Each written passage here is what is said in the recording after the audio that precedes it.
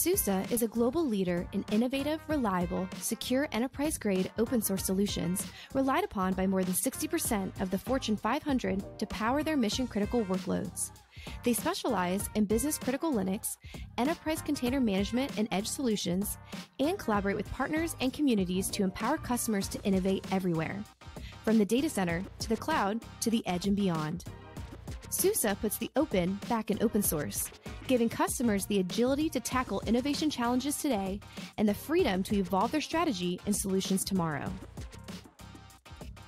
Welcome to Kubernetes Center of Excellence podcast, episode 7, I think. That sounds right. We've got some new friends on the pod today. Ross Beard, he is new to this podcast. Has done some other things. We'll get him introduced in a second. And then we have Matt LeRay from Speedscale. He's going to talk to us about how they're helping customers with their offering, and we're super excited to have him on. Matt, thanks for joining. Great to be here.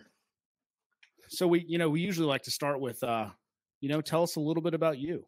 What you've been doing. Maybe it's an overall of like how you got to Speedscale. With as much context as you'd like. We have plenty of time. Okay. My favorite topic. Just kidding. Tell us. All right. So about me. I have been doing software engineering of various kinds for decades. Got started early on working on things like graphics engines and really high performance systems.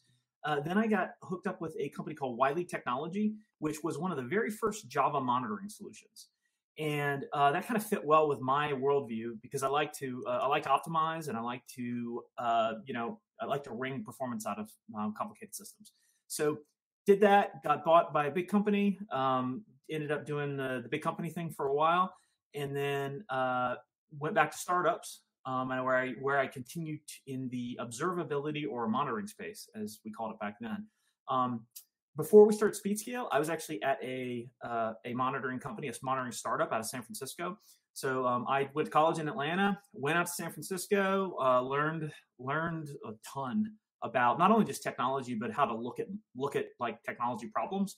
Went out there. Then I was informed by my wife that we would be moving back to Atlanta because her father and her family's here, and she let me know that we would be going back to Atlanta, which has actually been a great move for us. But when I was coming back, I was kind of like, okay, what are we going to do here, right? So in the observability and monitoring space, we have a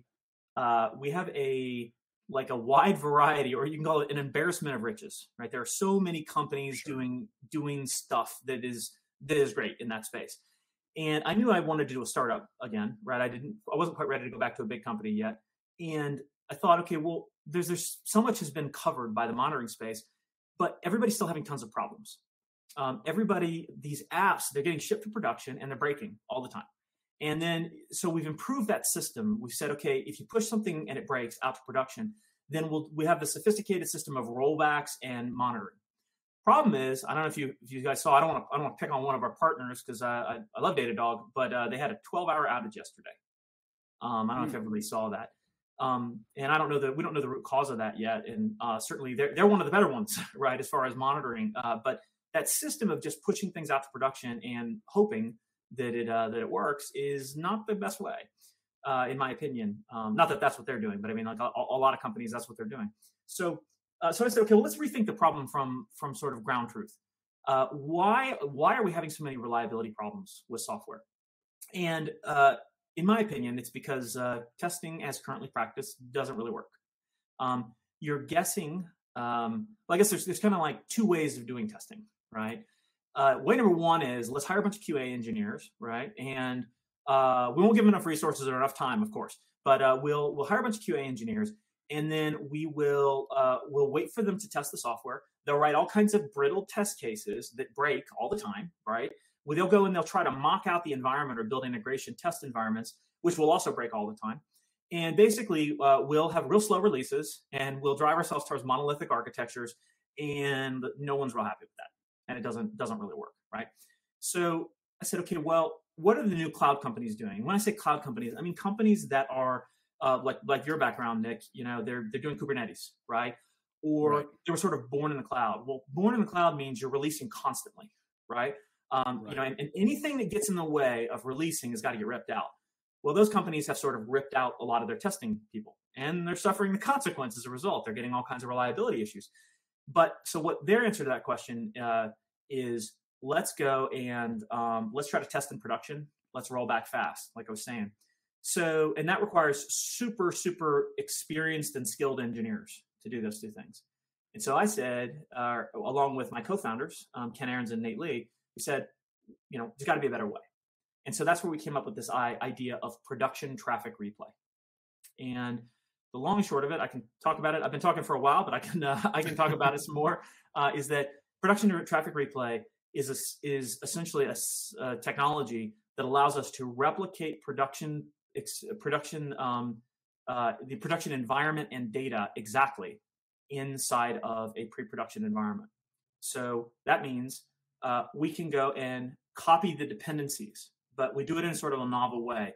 Instead of when I say copy dependencies, I mean, you know, people think, oh, you mean like you're copying databases? Nope, we don't do any of that stuff.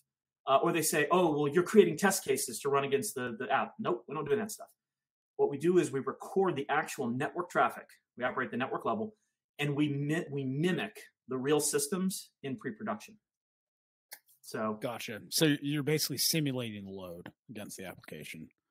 We're simulating the load, yep, and then we're also simulating the downstream systems that the service relies upon. Got it. Okay. So it's two sides. Yep. Interesting. I've got a few questions offhand. So you said Wiley was what you did early back in the day, like CA Wiley? Yeah, before I had gray hair. Yep. Okay. Very good. Okay, yeah. So you've spent some time in the in the monitoring world before we came up with new funky terms like observability and site reliability engineering and performance monitoring and blah blah blah, all those things, right? All the words that we have to teach our customers about. Mm-hmm. I take it you know Wiley, or you've seen this in the past? So I didn't have any direct experience with Wiley, but I knew that they were an early player. So I kind of got introduced into this space kind of when App Dynamics hit the market and New Relic right after them. So that's when it became relevant to, you know, our company back in the day. We have some preferences now that we like to, you know, guide customers to, Dynatrace being one of them. Yeah. Which is kind of funny because, you know, I think back in the day, the App Dynamics thing kind of like really challenged Dynatrace and made them rethink the way they saw the world. And they ended up rebuilding their platform a few years ago. Yeah. And now they're back to crushing, since they were kind of, you know, the OGs of tracing. So that was it's funny. I talked to a lot of the open telemetry, open tracing folks. And I say, if you ever want to see the right way to do tracing, go look at Dynatrace's product, because they figured out, this is me. I mean, I was competing against them at the time, but you know, you have to appreciate what's good about all of those companies. Now we're customers, right? Or whatever. But they figured out how to do a type of tracing with low overhead that really kind of everybody had to follow. It was pretty impressive. I mean, they were innovating early, and from everything I can tell, they're innovating again. I mean, their platform is pretty insane, like what they can actually do. I did a long stint in product management, and that's kind of what I do at Speedscale as well. I'm a CTO, but I also, it's not like we're big enough to have separate functions yet. And I've always been impressed with Dynatrace's ability to adapt to new environments, because most companies, when you have a huge architecture shift, that's it, game over, right? You can't adapt to the new architecture. But they've done pretty well they've been through one or I guess two major architecture shifts and still doing well. So and adding and really seeming to connect the things that I think customers think are important and trying to make it easier for them, right? So I was just out at Perform about a month ago, and that was a hell of a show. I was pretty impressed. A lot of good information, a lot of smart people. So it's I think they've got some cool things that are coming to the front for everybody. So anyway, let's get back to you. So you guys are addressing before we get out to production, which, maybe this is another question I'll ask, and this will be the end of my technical attempt. But I've always thought this. Lots of customers want to put APM on production. They're like, oh, we got to make sure our production's working. Mm-hmm. And I would argue that needs to be before production. That needs to be in pre-production, because why would you want to learn about, getting deep into the code and seeing where there's inefficiencies or things that fall over in production? You want to do that in pre-production. Yeah. And then if you're, doing an offset of cost, maybe you have like a really sharp metric monitor, which tends to be a lot cheaper on the production side. Right. So do you have any specific thoughts around like how customers approach monitoring from that perspective? Yeah. So I spent a lot of time in that world, and I still do. We're partnered with all the major, or most of the major APM and monitoring companies. From my experience, so I've built products from the ground up, and I've also taken over products that were already sick. Right. The thing with monitoring or observability is that you start off needing a high level view of what's happening in the system. Is it broken? And a good analogy for that, at least I think, as you said, is metrics monitoring. And so you can go a long way just having metrics, right? Sure. Because you can say, okay, response times are high, or error counts are high, or whatever, and it's easy to code. There's a lot of exhaust that you get from the application. Like if you're in AWS, for instance, or GCP or whatever, you can, there's all kinds of metrics that come from the infrastructure that are just kind of free, right? And so that's a great starting point. In my experience, what happens usually is, okay, we got the metrics, we know something's wrong, but metrics are not detailed enough to know what is wrong most of the time. Not always, but most of the time. And then you go and you say, okay, well, I want to dive into the application. And the easiest way to do that is just collect all the logs and then allow a log management solution to look for correlations or whatever. And then you can kind of get a deeper visibility. And that's where most companies stop, I think, at least in my experience. It's because the next step is a lot more difficult, which is adding tracing. Now, if you're not invested in a professional tracing tool like Dynatrace, you mentioned AppDynamics. Obviously, a lot of them have these tools now. If you're not invested in that, you have to put quite a bit of effort into adding tracing. And the value is pretty high the more distributed your system is. So the more moving parts it has, the more tracing has value. But a lot of people don't really have systems that are that distributed, that are that, they didn't work at Google, and they don't have, these massive scale things. And so like tracing is not, it's kind of like a lot of people aren't investing in it at that point. Sure. And from my perspective, it's interesting you said APM. A lot of folks now, it's observability, right, versus APM, right? The terminology changes, but a lot of the tooling stays the same, or at least gets updated, I should say. A lot of what we do at Speedscale is actually, we think of it like an APM tool where you can sort of see the future in production. So our product has a lot of these capabilities, like your metric system or your log collection or whatever, but it's in pre-production where we're pretending to be in production. And so you can get it looks like an APM tool because that's the world we're from, right? So, but yeah, that's kind of, I'm sorry, I kind of went through a maturity curve, but I'm watching, I was actually just doing this with Speedscale. We're updating our own monitoring actually right now because we're experiencing an influx of, let's say, of new users, right? Quite a bit of, an influx. And so we're like, okay, this is not working anymore. We're getting woken up in the middle of the night. We gotta up our game here around monitoring or observability. So. Got it. Ross. Hey, Matt, question for you. Can you share some insights with, say, the types of customers that are really seeing a lot of value in your product, and sort of help us understand, what exactly they're using it for, and maybe what they were doing prior to your tool in terms of, the problem that you're solving? Yeah. So we generally, Speedscale is most valuable for medium to large size companies that have a revenue generating application. So if you're just a shop, like we went through something called Y Combinator, which is like a startup incubator out of the West Coast. We did that with Speedscale. And what we found is we went in and we said, okay, this is going to be great. We're going to sell to like 300 startups and it's all going to be awesome. And we're going to catapult out. And we sold like 5 of them. And what we learned is that In order for you to need production replay, I mean, everybody can use it, but in order for it to sort of be the juice to be worth the squeeze, you have to have more than one team, more than one agile team. It doesn't have to be 50. It doesn't have to be 300 people or anything, but it has to be enough people that there is drift between APIs, right? So so coming to the kind of the specific customer stories, a lot of times where folks get started is with stress testing in Kubernetes or elsewhere, OpenShift or Docker or whatever it is. We support all those things. We talk a lot about Kubernetes, but obviously we support all the other stuff as well. But they come and they say, I need to stress test this because I've got too much load. So, excuse me. One example was one example of that was a fast food restaurant, which I don't have permission to say their name, so I won't, but it is a very large one that we love, that are fantastic partners with us.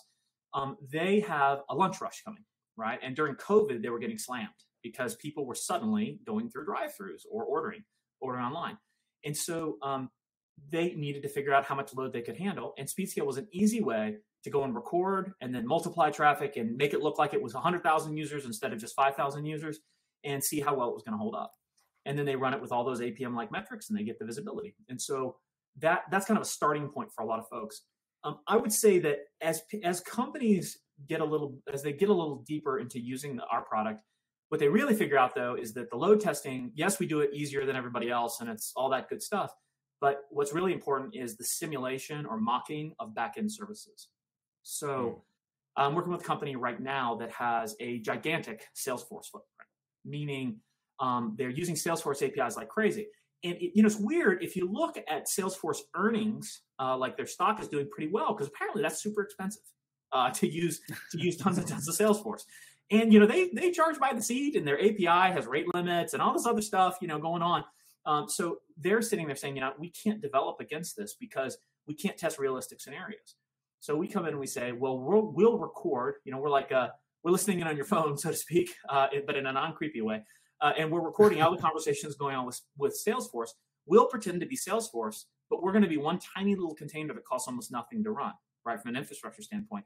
So we're going to record, we're going to replicate, tens of thousands of dollars worth of Salesforce calls, but we're going to do it for almost nothing, right? So that's kind of where people go. So first thing is, generally people start with stress testing and load testing. Then they move into like it's like an integration test without an integration test environment. Another way of thinking of it, if you heard the phrase ephemeral environments. So we get lumped in with ephemeral environments, and we're happy to be lumped in a lot of cases because we don't solve the problem from an infrastructure perspective. We solve the data problem, which is actually the harder problem. Not to demean anything that the infrastructure, the ephemeral service companies are doing. I mean, it's, certainly there's a lot of complexity in what they're doing, but getting the data into those ephemeral environments is what Speedscale focuses on. And so, so that's kind of, that's what what a lot of customers use us for. There's another kind of use case though, that we actually have, we're doing with pretty much everybody now, but some of our public companies like an Nihilus or actually I can't use their name either, but some of our public case studies, they are, what they're doing now is they're taking the production backend systems and moving it onto the developer desktop. So as an example, sorry, I'm on call there. As an example, they'll record into production, and then they will take our little mini container that pretends to be all those Salesforce and all those backend systems, and they'll let the developers actually run their code in a debugger against a local version of that. It's like skinning down Salesforce and all the other stuff, the databases and all, skinning it way down into just one container they run on their desktop. So that's getting popular for us as well. Yeah. Okay, that's interesting. Follow-up question, then I'll pass it back to you, Nick. I'm curious, is there a compelling moment? Say you mentioned a few customers there, like the restaurant chain, where they're thinking, okay, we really need to shift the way that we go about this reliability and the testing. I'm curious if there's a strategic shift that the company's making to be a little bit more proactive about this, or perhaps they've run into too many of those problems during the lunch rush. Any sort of insights into that compelling moment you can share? Yeah.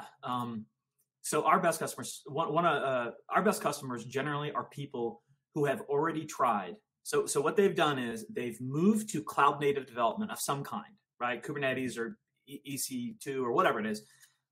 They've moved there and they've already tried. And they tried to bring their testing practice with it and they failed miserably. Or they tried to test in prod and realized that the systems are on fire and everybody's quitting and all the horrible stuff's happening because they got rid of their testing, but they thought they were going to shift in. So one example of that, there's a company, makeup company called Sephora. They're a public, we can talk about them. They are they have a very, very forward-leaning CTO. His name is Shri. And the moment he saw Speedscale, he goes, "Oh yes, that's a real problem. That's the thing." Because he had already tried. They had been migrating. They're migrating hundreds of microservices over from they're basically breaking up a monolith, right? Which is like taking a big piece of code and chopping it into pieces. And they had already been through the testing problem, right? And so then he immediately got it, right? What was going on.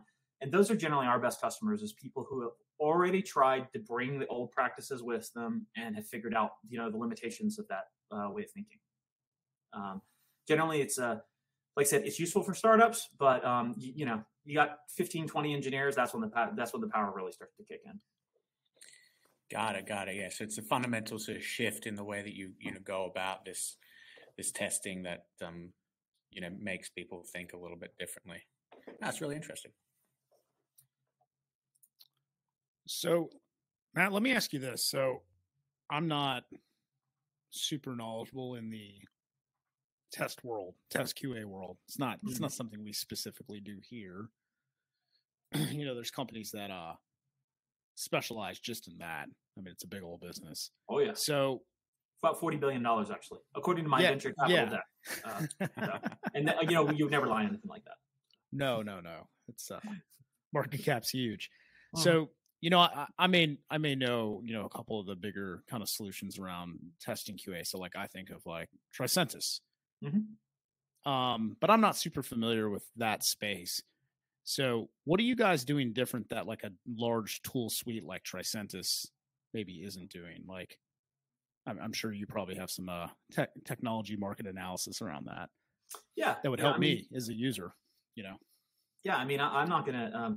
I certainly wouldn't cast any shade on Tricentis. They've built a big business with lots and lots of products and what they're doing, but those products were born pre-cloud, right? Right. So I don't want to pick on anybody current, let's just say, but you remember the old Load Runner stuff from? Yeah. So Load Runner was dominant in its day, just a fantastic tool for the way people built software 15, 20 years ago, right? And so I think a lot of our competitors, they fall into that category. It's not that the tools don't work. It's not that they don't do what they promise to do. It's just that the process has changed too much, right? Sure. And so there's an old saying, one of the venture capitalists I used to work with, he had a saying, architecture is destiny. And I've learned that to be largely accurate, is that if you build a set of testing products or any other product around a certain set of assumptions, one of those assumptions being, we're going to have a test suite. The test suite will be managed by a set of QA testers, right? We are going to release software on a periodic basis, as opposed to, just rolling straight to production like the modern, the cloud native stuff does. You're going to build your testing software in a very specific way, right? Around those assumptions. Speedscale doesn't look anything like that. We don't have a software test suite interface. We don't have, one thing that my co-founder Ken says a lot is there's no file new test menu option in Speedscale where you go and write tests and all this manual stuff. We take more of the Kubernetes approach. And, Nick, I know your company does some work with Kubernetes and cloud native. I don't remember who originally said it, but I heard it from Kelsey Hightower, who is a very famous Kubernetes evangelist and a lot smarter than me. But he said, pets versus cattle, right? So in the old world, you built technology sets that were like pets. It was like this carefully curated, you dress them, you hug them, you love them, you make sure they go to the vet or whatever. Right? But the Kubernetes model is technology is all cattle, right? Their servers, they get slaughtered, they get sent to whatever, and then new ones come around, they do whatever. And that's the appropriate model for Kubernetes. And I agree with that. And the thing is, a lot of the tools you mentioned, without getting into specifics about any, each of them, they are built for this idea of these curated sort of tests. And Speedscale is designed around the idea of, hey, your production system changed, no problem, blow everything away. We'll make a new recording, and then that's going to be your new test suite, right? And you can do that Like we have some customers, for instance, that generate an entirely new recording of production every hour. And so if you're a developer and you say, oh, what's the latest and greatest? I need some serious, like realistic users. No problem. Just hit the button, grab the last hour snapshot, right, of all that, and you can go and have real users running against your code, or you can run a report, like you were saying, more like an APM type style, where you say, what's my latency? How's it changed build over build? Just take whatever the latest and greatest straight out of production. It's more of like it's designed to be ephemeral. Everything is just in time. Gotcha. Okay, that's super helpful. I think it's tough to be good at lots of things in the whole testing QA world, especially if we're talking about pre-Kubernetes and public cloud. Not a world I played in a whole lot, so it's great to have that understanding. Well, my personal strategy has been to be mediocre at many things. I found that it's much easier to fail upwards when you're mediocre at a lot of things. That's funny. I like that. Just kidding. Funny enough, another quote from Kelsey Hightower that I heard about a month ago. He was talking about observability. Yeah. And I'm going to butcher this, so it's fine. But he basically said observability it's like innate in us as people since we got here on the planet. And I was, I was kind of drawn in. I was like, okay, where are you going with this? He was like, like we'd be in groups of people in early human civilization, and we'd find a place to settle, and then we'd send a person or two up to the top of the hill to make sure nothing was coming to get us. And I was like, man, that's why that guy crushes. I mean, he's just does such a good job with analogies around like really complex things and going, it's actually not that complex, which is really cool. But except for Kubernetes the hard way. That was actually hard. Right. Yeah. Well, it's funny. He has such a great reputation. We actually worked with him way back in the day before he was, distinguished engineer of the Googles. So he's a really great dude. And it's that's like crazy. The sign of genius, right? Is when you can take a super complicated set of problems and distill it down to just like one or two or three, core components. And he has kind of a knack for that. Absolutely. Yeah. And, helps that he's like good at speaking and talking and stuff. That helps too. So, well, let's, I always like to ask this question. So, I mean, you're a technologist. You've been doing this a while. What is something that you're curious to see if you're like looking around the corner? Like, what's a bet you would make around? It can just be in technology in general. It doesn't have to be about test or, the new platform architectures we're all playing with, just something you're excited to potentially see, or, you'd put a warm bet on this could be a thing in a few years. And I just put you on the spot. So I did a talk at KubeCon last year on eBPF. I don't know if you're familiar with eBPF. No, but tell us all about it. Okay.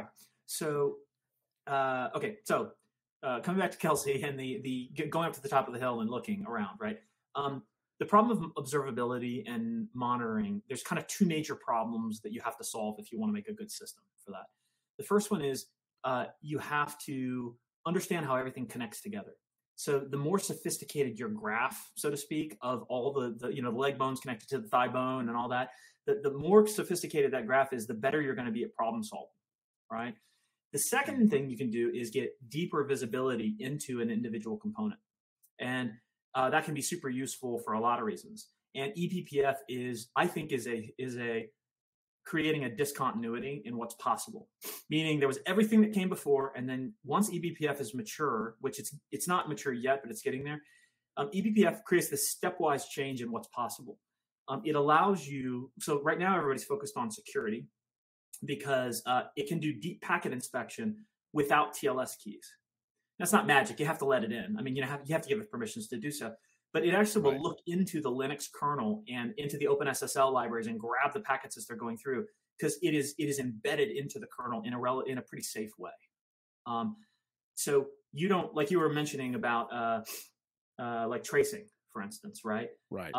Okay, well then put an eBPF listener on the network stack, right? Because it can go into the kernel and grab things, and then you can piece it together and figure out what happened. I think that's going to fundamentally change the way that we do a lot of introspection around around all systems, but Kubernetes in particular, because I think that a lot of the systems that I deal with customers, they have so many pods running, so many namespaces, so many Kubernetes artifacts, right, going. It is almost impossible to reason about for a human anymore. It's so complicated, all the stuff that's happening and the interactions with the hardware. And then, the hardware's been moved. And, the hard drive, we changed our service level on our we're not using the fastest block storage anymore. Now we're at a cheaper level, whatever. All these things are happening so quickly that I think things like eBPF are going to be transformative in understanding what's happening at the very lowest levels of the system. There's a bunch of thought leaders around that. Most companies are building an eBPF agent at this point to try to get into that. Security companies, but also monitoring companies. New Relic bought a company called Pixie for eBPF. I know Datadog's been diving into that. I know that given Dynatrace's history, I would be shocked if they aren't also building something around that or whatever. But so that I think is going to change the game quite a bit, and gotcha. I would bet on that. Yeah, I mean, there seems to be a heavy correlation between observability and security practices and security tools kind of starting to overlap. Yeah. And that makes sense because it kind of fits under that umbrella. At the end of the day, sometimes an actual attack, leads to system and application failure, right? That's where we end up. Mm-hmm. So it makes sense for these companies to start building in some of those capabilities so that your observability system, your monitoring system is kind of operating as a single place for maybe the people using it. So yeah, it makes sense. Now I'll be a contrarian against what you just said. Actually, is that so for the longest time we've thought of like security and observability coming together, and I think a lot of what you said is true personally. But while they have many things in common, like we're both cranky. Both security people and observability people, monitoring people, we're all cranky. There's a lot that's in common, but I also think that security has its own concerns, like compliance concerns that come to like regulation and legal stuff. That sure. It's still, let's just say they have a bright future ahead. Like there's a lot of job security, I think, in being a person who knows about all that stuff for quite some time. Yeah, well, I think that's that's not always top of mind. Like when you think about security, like security is so much more about compliance and framework than it is about like the actual locking down of something. Right. So, I've spent some time, selling to the federal government, and they're way more concerned about their paperwork than they are. It seems sometimes, is my system actually secure? So sometimes it stifles innovation, but I think when these tools start working together in a way that makes sense. Yeah. Like the old adage that we tell a lot of customers is like, hey, don't go build something and then like tell security at the end when you're ready to go to prod. Mm-hmm. That's dumb. Like get them involved early so that they can say, here's some requirements we have. We'd like to understand. We'd like to have an opinion, and then you don't have to go do a bunch of rework. It's like it's a maturity model around delivering software. Are we going to build things with security in mind? Are we going to build things with that are elegant? At the end of the day, I think that's probably the big thing that hopefully some of these solutions and tools in the marketplace will help. Developers and infrastructure engineers start thinking about like, how do I make something elegant instead of how do I just make something? Yeah, and I think one of the ways you do that is through like y'all's offering Speedscale, right? You're doing the work on the front end to make sure it's not going to fall over and collapse when it goes out. It's interesting. One of the questions we get asked a lot with Speedscale is, do you do security use cases? And of course, the answer is, well, we can replay things, but we're not specifically focused on security as a concern yet. But when we sell to, when we pitch our story, of course, we go, well, yes, but we could eventually take over the world. But at the moment, we are going to our plans for world domination don't extend to security just yet. You triggered a thought actually. Have you ever heard of? There was for a while a very famous talk at Monitorama by a guy by the name of James Mickens. It's called "Computers Are a Sadness, and I Am the Cure." Have you ever heard about this talk? No, but sounds interesting. Oh, this is James Mickens, he's obviously a luminary in the field. I'm just kidding, but this is one of the best talks ever. Is he goes and he says, so through it, he says, okay, Microsoft, they're working on the cloud at the time, right? And he says, okay, we're trying to build security processes, like you said, right? Like we're trying to build those things in. But we had to realize at a certain point that whoever's trying to break into us is either Mossad or not Mossad. Mossad is the Israeli security force. He said, if it's Mossad, sorry, that's it. They're going to get through. If it's not Mossad, you can hope to stop. Right. And Gotcha. It's kind of like, I think a lot of organizations have kind of like thrown their hands up a little bit around security. Like, it's not, and you have to your point, you have to think through you build it in from the ground up. Right. So one of the things at Speedscale, we deal with a lot of sensitive information. We try to filter it all out. We have a data loss prevention engine that prevents data from getting sent anywhere, even to other environments inside of a customer's. We try to keep all the sensitive stuff in production only. And one of the things we had to do, though, is our system is designed for extreme data segregation from the beginning. So if customers send things to us, their data does not commingle with other customers' data, as long as they're a paying customer. Like our free tier is different, right, which we do have a free tier. So feel free to go try it out. But you have to design it. Like our whole infrastructure as code system is built for this, right? You have to do it from the ground up. Encryption at rest, encryption in transit, encryption, figuring out who can see what, right? From an RBAC or like a permissions perspective. This stuff, you got to build it in from the ground up, because if you don't, you're always going to be playing catch up. And so we have been pretty fortunate on that. We have had our share of people trying to hack in, but nobody's even gotten close so far, which is not an invitation for anyone listening. Please, that's not an invitation. Right. Don't say that out loud. There's no telling what people might do. Especially Mossad, if you're listening, don't hack. All right, we're going to take a quick break and we'll be right back. Shadowsoft, a leading Kubernetes systems integrator, is excited to announce the launch of Kubernetes Academy, a free online education platform to teach the skills needed to become proficient in Kubernetes. The Shadowsoft Kubernetes Academy platform offers courses and resources for learners of all levels, from beginners just starting to learn about containerization to experienced professionals looking to dive deeper into the intricacies of Kubernetes. Kubernetes Academy is now available at academy.shadowsoft.com. Start learning today and join the thousands of IT professionals already on the path to becoming Kubernetes experts. Shadowsoft helps you make optimal possible. All right, we're back with Ross and Matt from Speedscale. We're going to wrap up in a minute, but a couple more things. So Matt, I saw that you guys had a raise recently. Any big plans that you can share? There might be things you can't share, but you guys hiring a bunch, or you got some new ideas around your offering that you're hoping to attack? Just curious what you can share.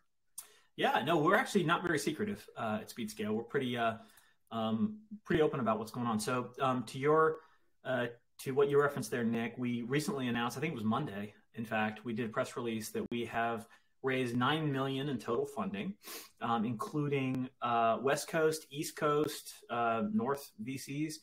So Grow Tech Ventures, hats off to those guys, as well as Tech Square Ventures, Sierra out of Silicon Valley, Sierra Ventures, as well as some local investors like Tommy Noonan of Internet Security Systems fame.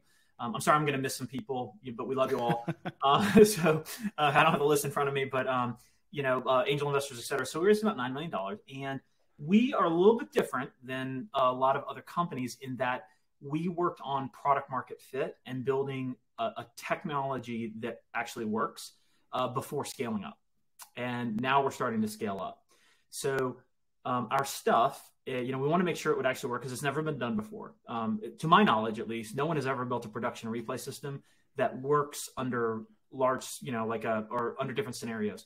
The closest thing is like Twitter built something called Diffie, which is Open Diffie now. There's a really great free open source product called Go Replay, which it works, but it's not like a product, if that makes sense. But it's a great a great open source project for things. But we've kind of built this thing that actually will do the data transformations, handle authentication, all these really thorny problems. They're really difficult to solve. We went through and did that. So now what we're using the $9 million for is to make someone other than the co-founder's parents actually know we exist. So well, my mom loves us. She's a lovely lady. She loves us. But I would like for someone else to love us as well. And so what we're focused on right now on spending that money is on marketing. We've actually just had our first marketing hire start, sales, and then also engineering. But we've been a very engineering focused company for a while. So we're in fact, every single person at the company was an engineer up until like a month ago. So anyway, we're pushing that. We're going to keep pushing. Well, I should say the fundraise also allows us to open up a free tier, which if you go to our website and you can hit, I think it just says try now button, right? You can get in, you can use the product, you can get value out of the product, and you don't have to pay us to get started. And that's a perpetually free tier, if you will. So we're doing that. It's allowing us to do that, having the funding, and then expand and go to market, and then world domination. That's of course the next thing. So got it. So would we expect you? Well, yes, Ross has got a question. Okay. I love it. I just want to say congrats on the raise, and yeah, it sounds like some exciting times ahead. Curious how you found the Atlanta tech scene. I think we've been sort of growing steadily over the last sort of 5-10 years. I think there's some capital coming in and some really good success stories. How have you found it? One, the scene, and then one sort of raising capital here. Everything's changed in the last 3 years.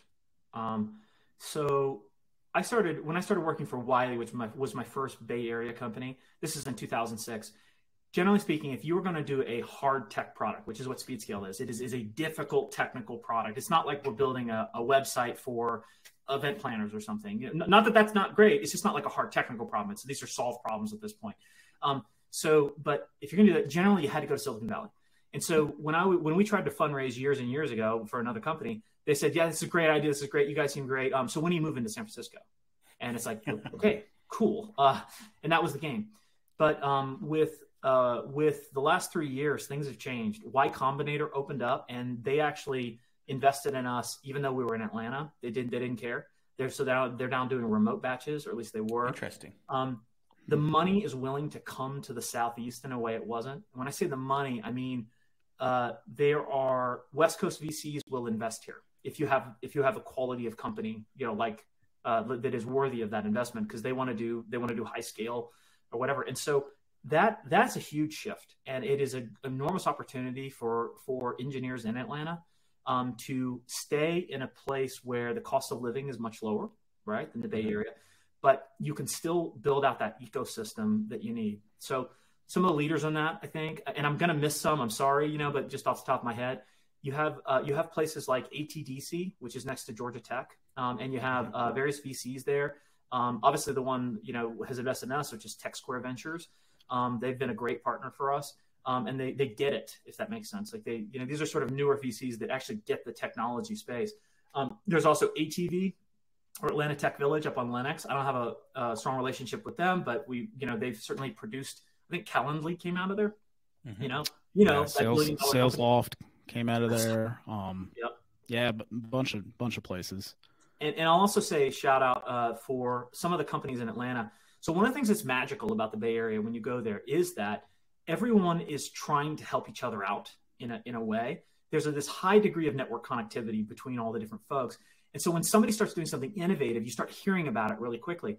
And I'll say companies like Calendly, shout out. We've done. We don't work with them, but we've interacted with them quite a bit. They really have been putting a lot of investment into bringing engineers at a very, very junior level and advancing their careers and pushing them forward. And so that's great for Atlanta, because what was told to me by the Silicon Valley VCs is that you don't need one person with $1 billion. You need 1,000 people with $1 million. Because the person with $1 million wants to make more money, and they're going to go invest in a bunch of different stuff, and all these flowers are going to start to bloom, because they're all, you can convince somebody who sees the world the same way you do, instead of just a few power players. If that makes sense. Atlanta's not there yet, right? As far as having too many of those, but they are starting to emerge. You have people that are getting that ethos, and so I am extremely bullish on. Not just Atlanta, there's Austin and Boston and, Denver, and there's great things going on all over the nation and the world. But I'm very optimistic about what's happening in Atlanta and the open-mindedness that's starting to come here. And I feel like it's a great place to build a tech company. Yeah, I mean, it's great to see you having all the success. Yeah, I do want to also clear is that so we raised $9 million, but I don't actually have the $9 million because that was a question I got on another podcast. The guy goes, "You must be looking to get in another house," and I'm like, "No, the company has it. I don't have $9 million." I was going to say lunch on you, but exactly. Not. Yeah. Our investors would have a problem with that, I think. So. But thank you, Ross. Well, I think there's I think Atlanta is one of the best kept secrets in the country for lots of reasons. We've got a giant, commercial economy here, an unbelievable one. Probably underrepresented if you looked at it on a map. And with that, I think there'll be great tech companies and people with lots of great ideas. We obviously have one of the best engineering schools in the country here. So, and a couple of other good ones regionally. So you must be in UGA. No, I'm just kidding. I went to Georgia Tech. So yes, the agricultural engineering at UGA. That's correct. No, UGA is a great school actually. Now, jokes aside, it's a fabulous school. No, they are. No, they absolutely are. They actually have a decent little CS program that's growing there, from what I understand. But Georgia Tech stinks at football, but they're pretty good at engineering. So yeah. So I've been a Georgia Tech football fan for 20 years now, and that is similar to I enjoy suffering. Suffering is great, but I'm hoping that new coach, new approach, and things will improve. So I'm always rooting for him. My boss over here is a tech grad, and unfortunately, his girls went to Georgia, which he actually loves because he likes to root for winners in football. So it works out for him. So I'm gonna actually, in the national championship, I was rooting for Georgia too.